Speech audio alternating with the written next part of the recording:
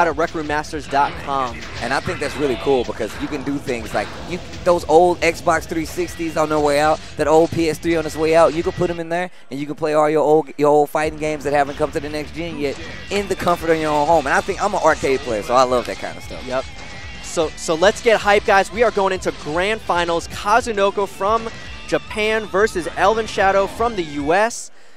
Get hyped, guys. Come on, tweet it out. Let everybody know we're going into grand finals. And this is a 3 out of 5 set. ElvenShadow does have to win 2 3 out of 5 sets. And Kazunoko, I guarantee you, is going to try his damnedest to make sure that does not happen. And these players are no strangers. They know how each other play.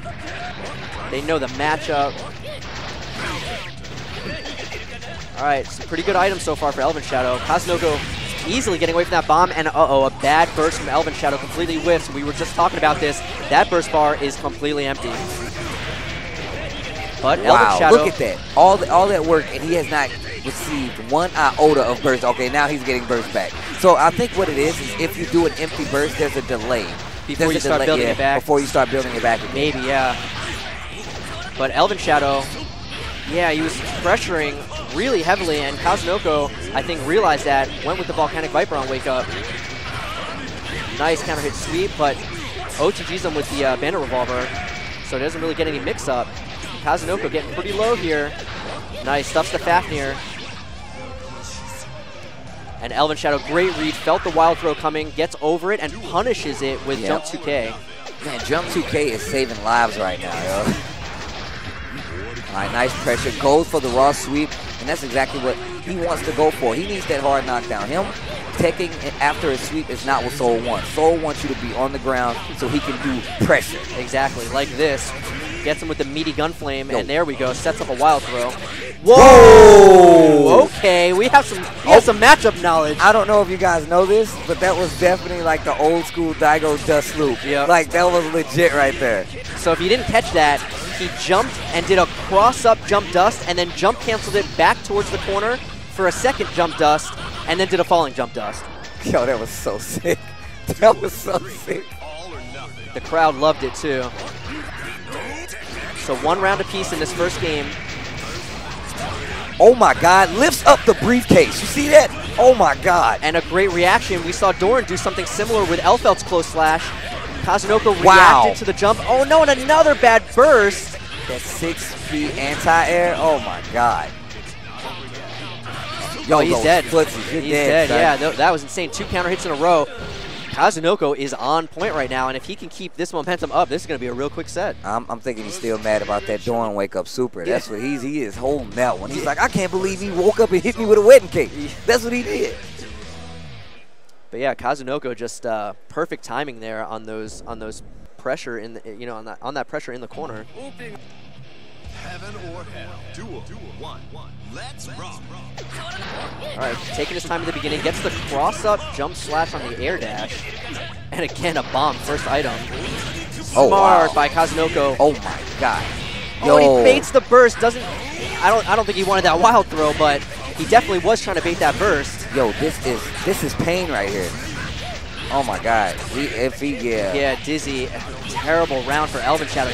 He is in trouble. He is really mad about that wedding cake. He is not letting that go. He's like, you tell your boy to hit me with that wedding cake. This is what I want to do now. If things go real bad at the beginning of this round for ElvenShadow, he's not even going to get a burst back. Yeah. All right, Airborne Fafnir, not going to get a combo, but the reset into the Gunflame, and this is what I was talking about. Look at the damage. This is an unscaled combo because it started off a Gunflame. He might not get burst back. Good block on the empty jump low. That was crucial. Nice. Okay, counter hit scalpel pull. Nice, and the burst baited. Oh, the air 2K gets him that combo. ElvenShadow returning the favor here. Oh, nice. Times the grab perfectly. And he is right back in this. Oh, get over here. And he just built his burst back, so things turning around for ElvenShadow. Not out yet. I feel like he needs to win this game. Yeah. You can't let him go 2 in on a set that you have to reset. All right, YRC, good block. Uh-oh. He's got to burst. He's got to be careful. He can't run through the oil. Yeah, he actually didn't have to burst. Did he know? He's trying to win this round with the burst. Might be a little bit of a risk, but Oh. Yo, he ran through it, and just look at that explosion in the background. Look at that. Is this a Michael Bay film? I know, I was just about to say.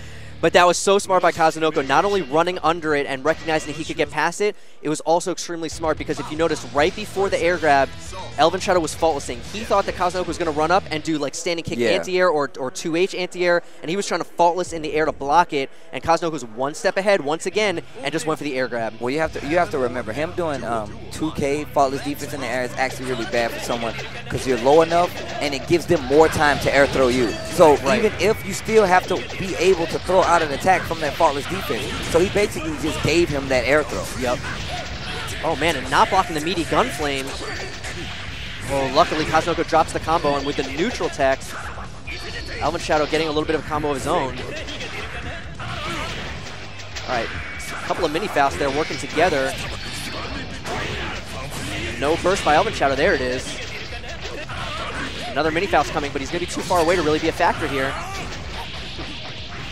All right, getting some damage OTG. Yeah, nice.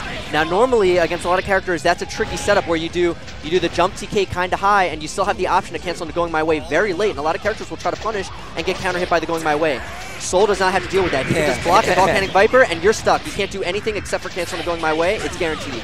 That's another change in 1.1. The animation for that command throw always comes out. So. Yep. All right, blocks the Fafnir, trying to get out of this corner. And there again, faultlessing on the way down, and Kazunoko one step ahead, goes for the air grab. Kazunoko is on tournament point right now. ElvenShadow's got to do something here. He's got to get out of this corner. He's in trouble. All this fire. I think he was a little scared of Gunflame there because the oil was a little close. He's got burst. He's got to be careful. Oh my God! He bailed on first.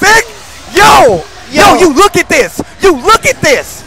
A volcano is going off in the background. He just blew your back out with fire. I've never seen a tournament end on a better note than that. We were both speechless for a second.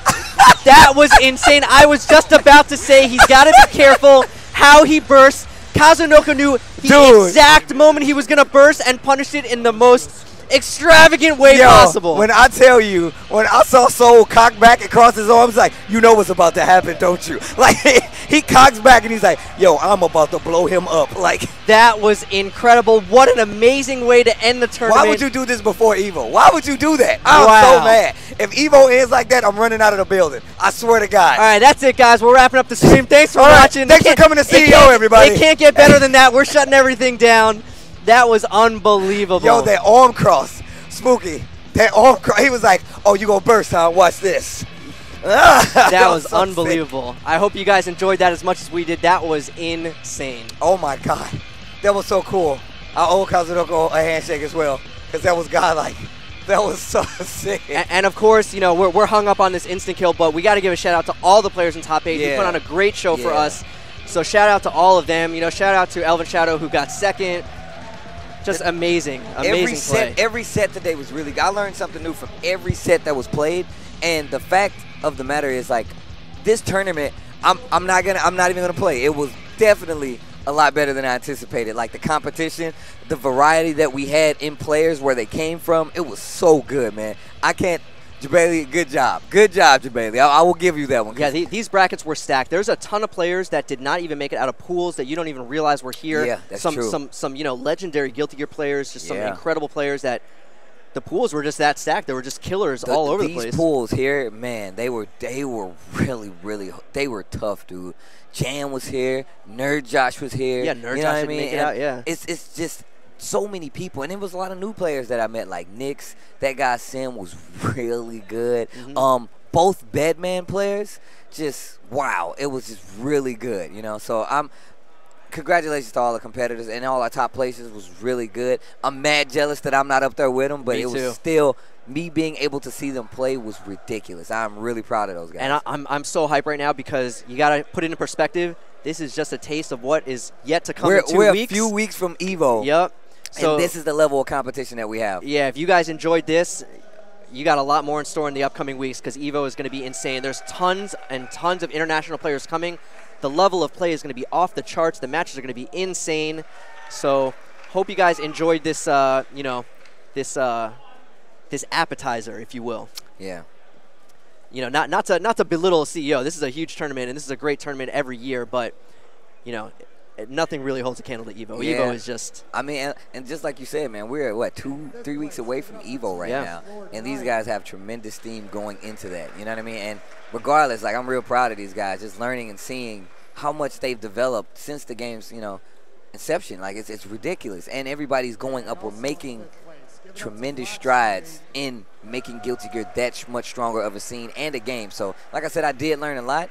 Look at the variety of the locations that we have here. We got California, we got Chicago, we got Alabama. You know what I mean? We got Florida. Like, come on, man! It was so many people. It was such a variety. It was really good.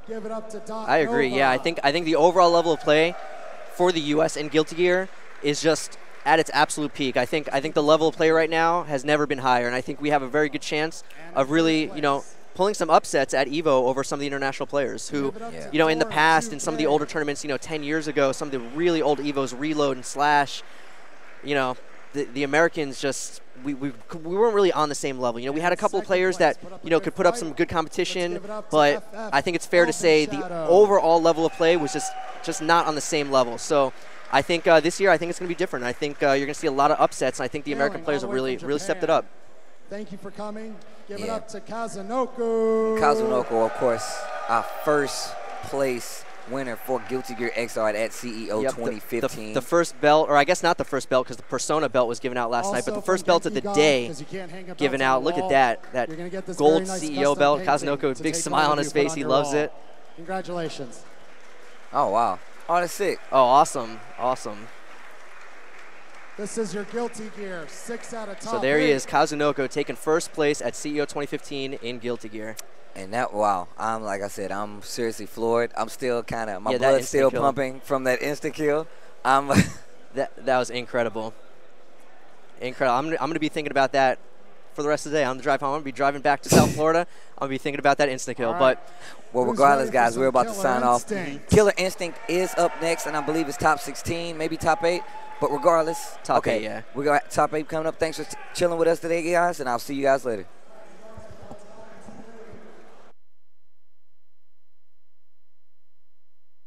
All right, what is up, guys? This is Spooky. We're going to be starting with Killer Instinct shortly, so I'm going to go get it set up on the stage, and I'll come back to talk to all of you in just a minute. Thanks, everyone. Today is subscriber-only Sundays, by the way. Thank you to everyone who subbed, including all our new subscribers. Please enjoy. Talk to you guys in just a moment.